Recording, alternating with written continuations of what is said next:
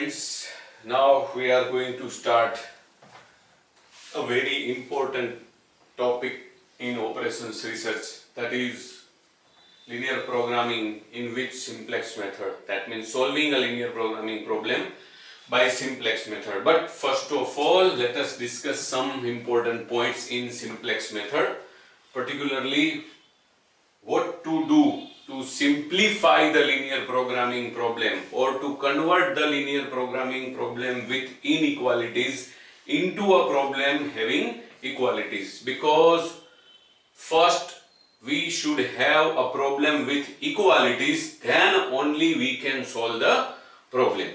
Now if we examine, there are various types of inequalities.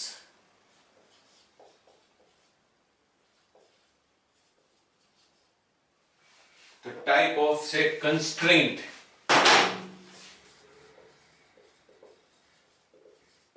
that is inequality. Which type of inequality is there and what we have to do to convert it into an equality. Let us examine the things. The first kind of inequality is with less than or equal to sign. Say for example, 2x1 plus 3x2 less than or equal to 60. That is an inequality. Now how to convert it into an equality? We have to add slack variable.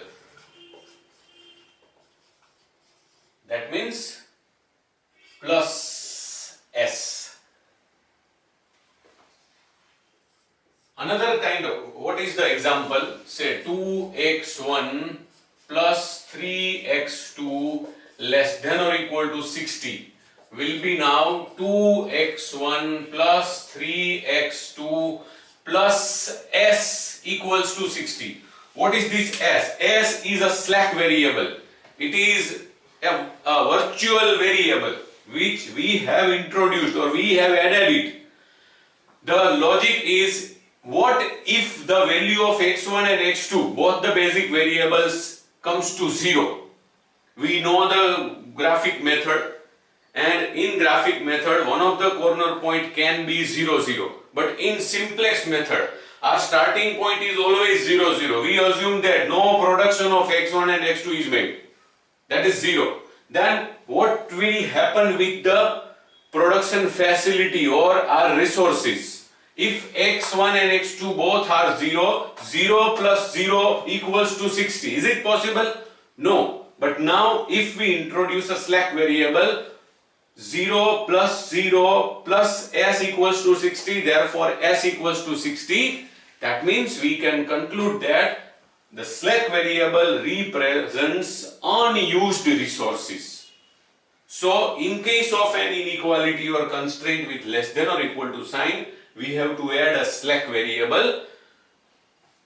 We will write a number with s, s1, s2, s3, s4 according to the inequality number. If it is first, we will write s1, if it is second, we will write s2, and so on. But it will be clear when we take a problem or a sum.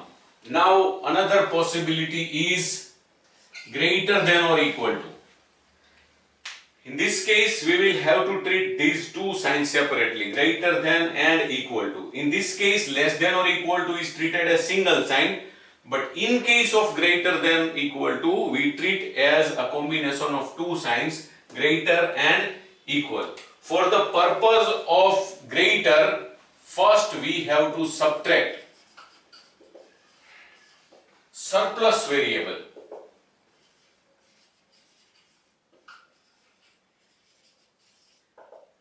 We will use sign S for surplus. But see, it is subtracted. It is exactly opposite to slack variable. Slack variable represents unused capacity or unused resources, while surplus variable is exactly opposite to that. We have to subtract. What will happen if we have number 2 will be add artificial variable, that is plus a, a1, a2, a3 and so on. What will happen if this is an inequality with greater than or equal to sign? What can happen? It will be 2x1 plus 3x2 minus s plus a equals to 60.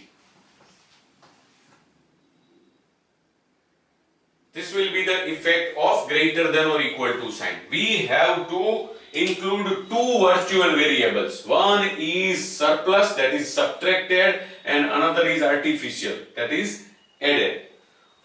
All these virtual variables have to be included in our objective function, that is z function also, but we will discuss about that when we are solving the problems. Here we are discussing about the effect of sign of the inequality only, and the third kind of sign possible is equal to. That means the constraint is not in the form of an inequality, but constraint itself is in the form of equality. That doesn't mean we can directly write it as our simplified version of LPP. No, we have to add artificial variable.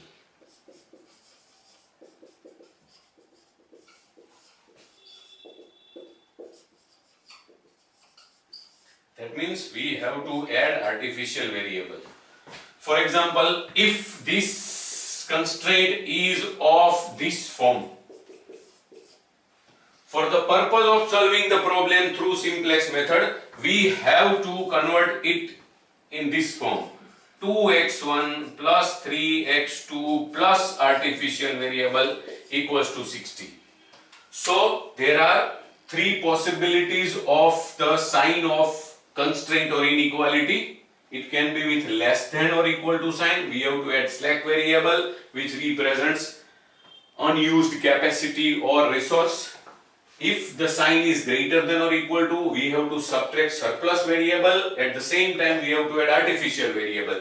This treatment is for greater sign, this treatment is for equal to sign. This is considered as single sign only, this is considered as combination of two signs. So we have to use two virtual variables. And if any constraint is in the form of equality, already in the form of equality, then also we have to add artificial variable.